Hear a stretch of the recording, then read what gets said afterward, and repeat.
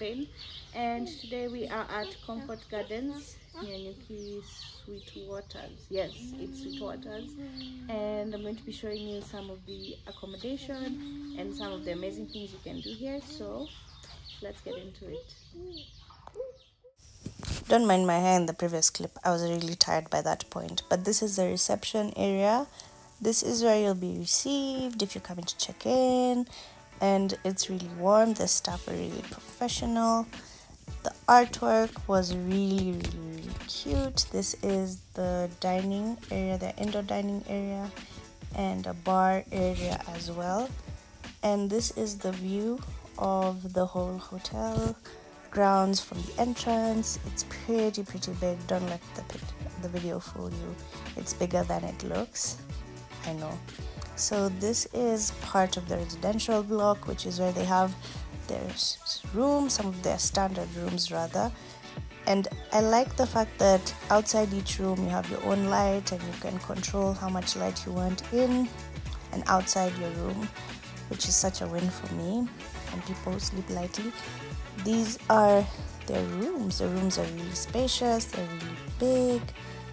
Coffee, hot water included with a view of Opejeta entrance.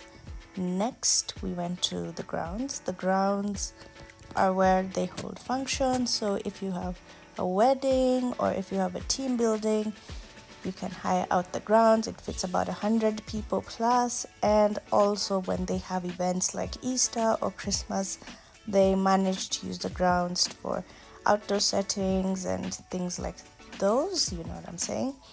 The entrance to the grounds has a groom and a bride and a bridesmaid and a groomsman, I think. I was truly impressed by the amount of space in the grounds, and I thought it would be a good place if you're hosting an outdoor event or if you just want to sit somewhere else with your kids and have a space for them to run around and play. In the middle of the grounds is a little island which they have where you can see the grounds all through. Really good for a wedding because you can have your altar thing there and the guests can sit all around facing you. Dope. Of course, I'm always looking for a playground and I thought this was fantastic for people with kids. You know what's up. Of course, I had to entertain my daughter a little bit. She seemed to enjoy it, but the rain cut us short a little bit. Next, we went to the castle. The castle houses a conference center and it also houses the honeymoon suite. The conference center ground level has a networking space which is open for you to come and network and kind of gives a bit of an informal vibe. I love these chairs. And the first floor is where the conference center is. It's pretty big. It's pretty spacious as well.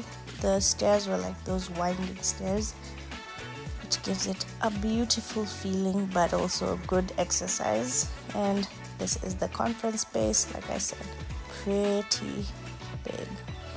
Next, we went to see the honeymoon suite, which is on the upper level on its own. It gives a feeling of absolute intimacy if you're coming for your honeymoon.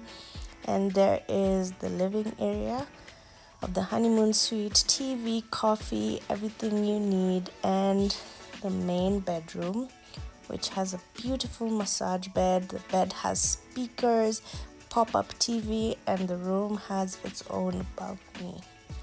We wound up our day by the pool, hoping to have lunch there, but the rain decided to plan our day for us, so we ended up just having our lunch in the indoor restaurant. But I still really loved the vibes from here. Wish we could have eaten here. And to top it all off, a beautiful, amazing lunch. The food was so good that chicken was stopped here.